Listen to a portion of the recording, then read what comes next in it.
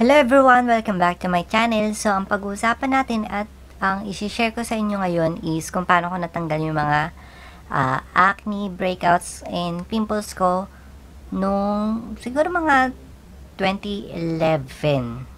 Ayan. So, kung sa mga nagtatanong kung ano yung tsura ko before, and ito siya.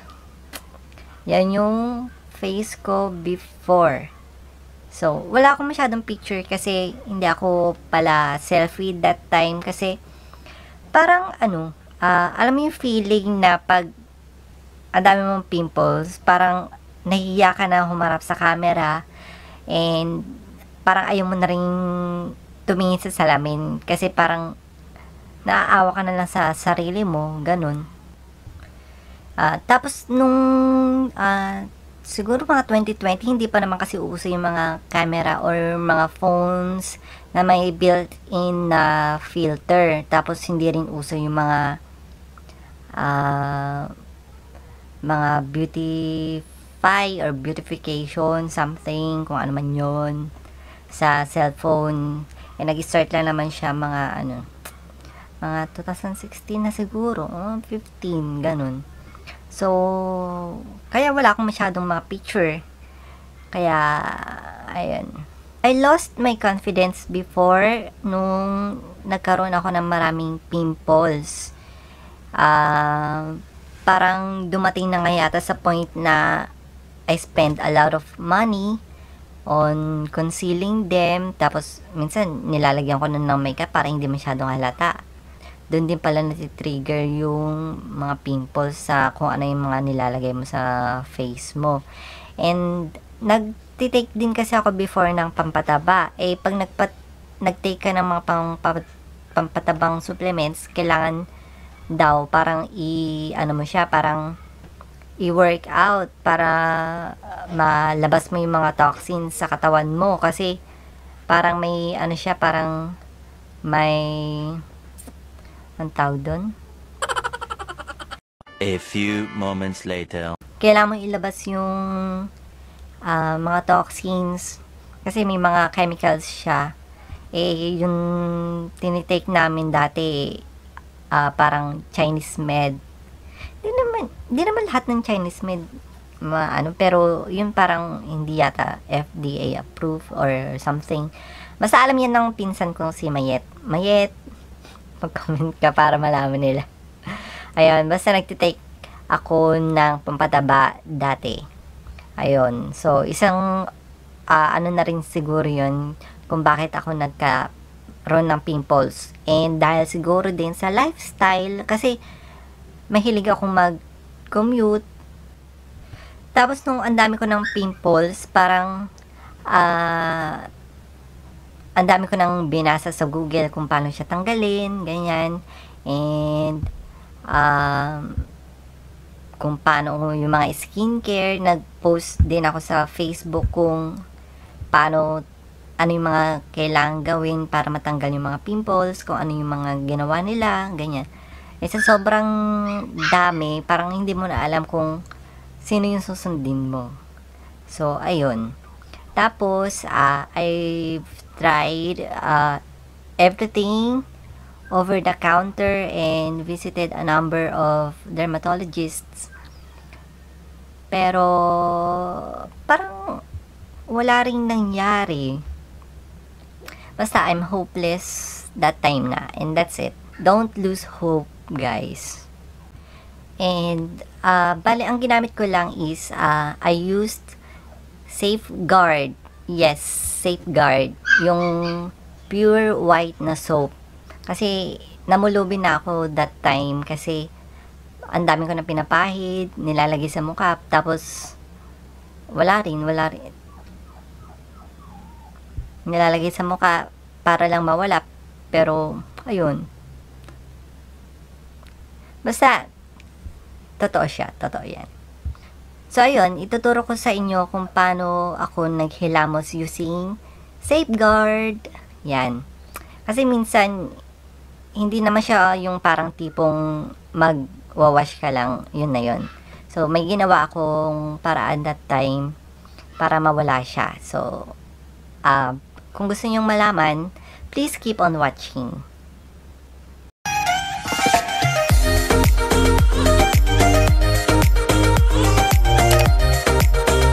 Ito na.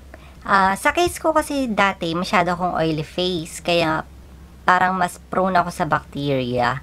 Eh, di ba, pag, sabi nila, pag oily face, parang madaling kapitan ng mga usok, bacteria, kung ano-ano man. Kaya nagbabano ako ng sabon, safeguard, parate. So, ayun. Then, pag alam kong nag-oily na yung face ko, naghilamos na ako agad. Tapos, yung iba sinasabi, di ba nakakadry yung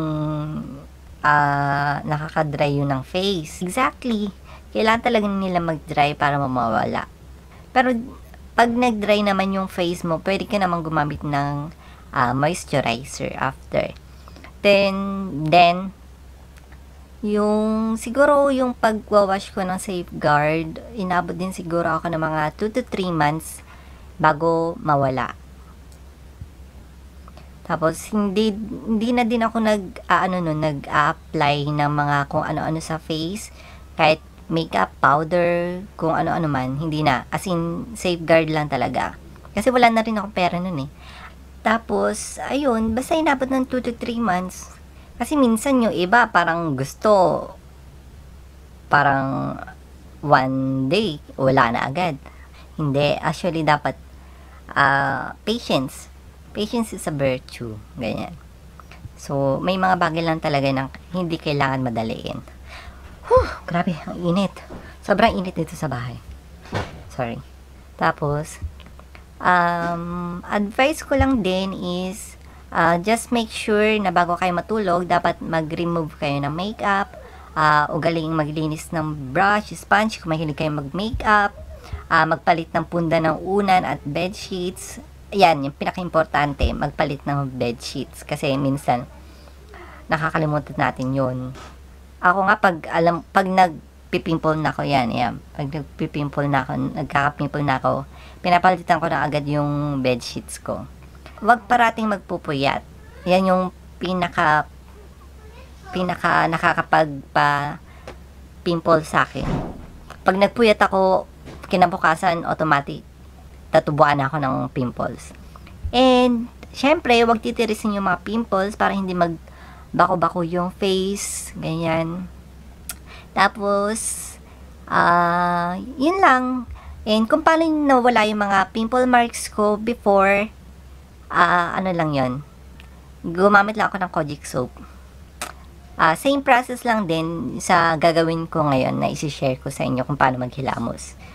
Tapos, I realized na yung simpleng bagay na nakikita lang natin sa tabi, sila pala yung may malaking maiambag sa buhay natin.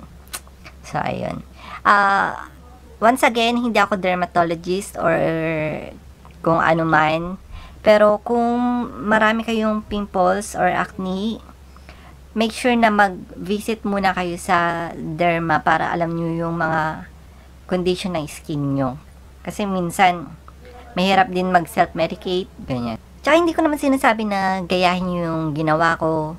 Pero basta ang video lang na to is yung mga tao na nawalan na din ng pag-asa tulad ko before. So, ayun. Basta, actually marami nang product ngayon na pampawala ng pimples. Unlike before na parang konti lang, 2011. Parang konti pa lang eh. Ngayon kasi ang dami na. Tapos, tuturo ko na sa inyo kung paano ang ginawa ko before. So, ayan. A few moments later. Kailangan natin gawin ay magpainit muna ng tubig. So, ito. Ayan. So, hintayin na lang natin siyang kumulo.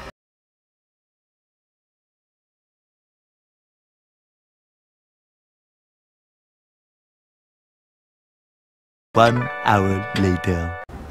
So, ito na. So, kailangan natin ng tabo. Tapos, lalagyan natin ng tap water. Dito na ako sa labas kasi ang iingay nila dun sa loob. Ayan. Tapos, ito na yung mainit na tubig. So, kailangan natin na maligam-gam na tubig pag maghihilamos. So, ito. Ilagay natin dyan.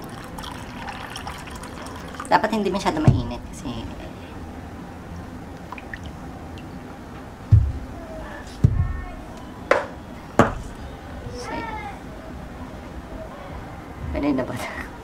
Mainit.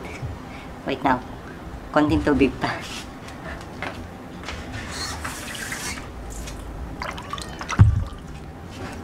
Ayan, pwede na to. So, una, basahin muna natin yung mukha natin.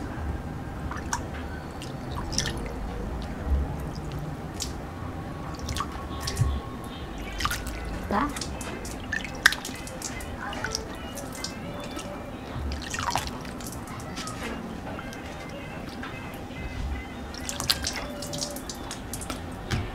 Ayan. Tapos, buksan na natin yung safe.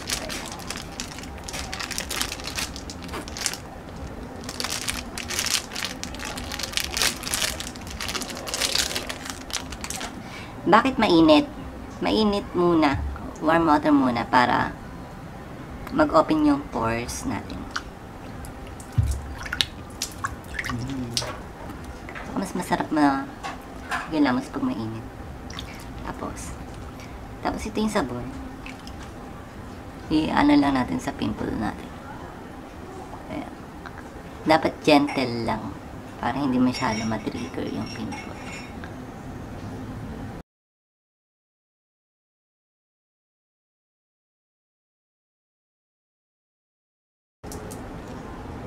Nung sobrang dami ko pang pimple, ganyan ako maghilamos. Ayan.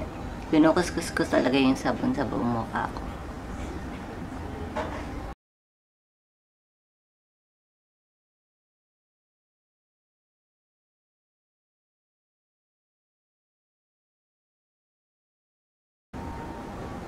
Ayan. Tapos, let it sit for siguro mga 2 to 3 minutes. Ayan. Basta ganyan-ganyan nyo lang.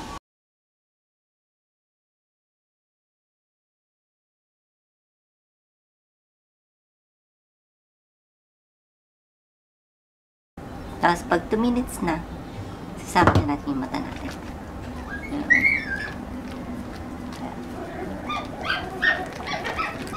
Tapos, saka na natin banlawan.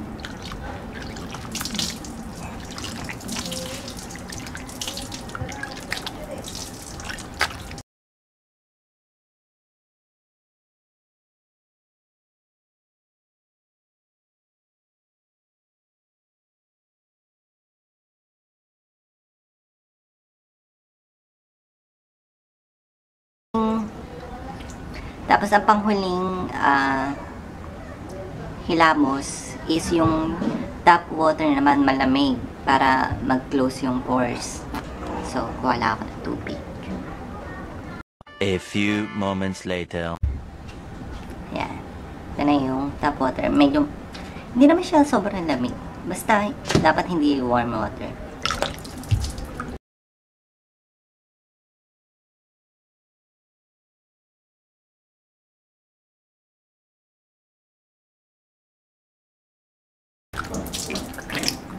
Ayan. Tapos, di ba, basa pa. Hintayin mo na lang matuyo yung mukha mo ng kusa. Huwag mong pupunasan or something. So, ayun. So, punta na tayo sa taas. A few moments later. Tapos, pag nagustuhan nyo tong video, please don't forget to subscribe, like, and comment down below kung may mga gusto pa kayong gawin ko sa susunod. Ayan, so, bye-bye. See you guys on my next video.